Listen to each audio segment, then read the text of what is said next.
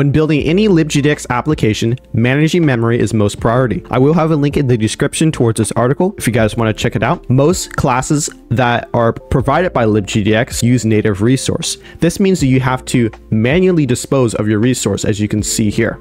And if we scroll down, there is a full list. And one common thing about these native resource, they all implement the disposable interface, which if we click on it, we can see it will bring us to the Java docs, and it has a method called dispose, which releases all resources from this object. Whenever you are done using, you have to call dispose to free up system memory. Useful tools for memory management are object pooling, and then we have profiling memory leaks. Two software that you guys can download is VisualVM and JProfiler. I will have a link in the description if you guys want to check it out. Now let's define how a pool works. Imagine we had a box which will define our pool like this. Then we decide to render a green ball. Now what if the ball is not being in view of the player? We don't technically need to render it, so we can put it back into our pool. What if the ball becomes in view of the player? Instead of us creating a new object, we can just grab from the pool. Now essentially we just grab the exact same object to render it. Now to create a new ball, we can have the pool to create a new ball for us, just like this. Now we have two balls that we can be able to use to render and can go back into the pool whenever we don't need them. If we head back into IntelliJ, I have an example on how we can use pooled objects. One, we define a pool which has the generic of red ball,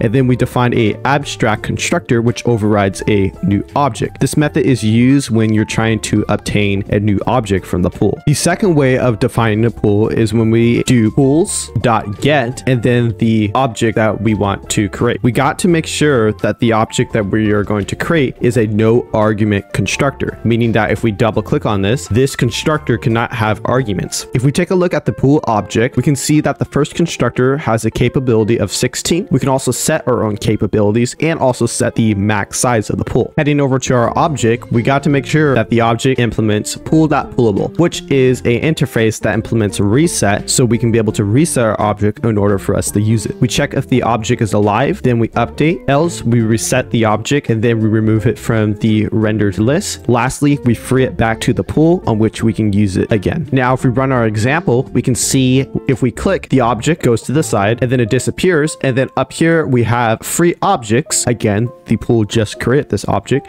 And if we click it again, rendered objects, uses the objects from the pool, goes back into the pool so we can be able to use it again. Now, if we want to create more objects, 1, 2, then we have 2 objects, goes back into the pool. We can take out 1, but there's still 1 in the pool.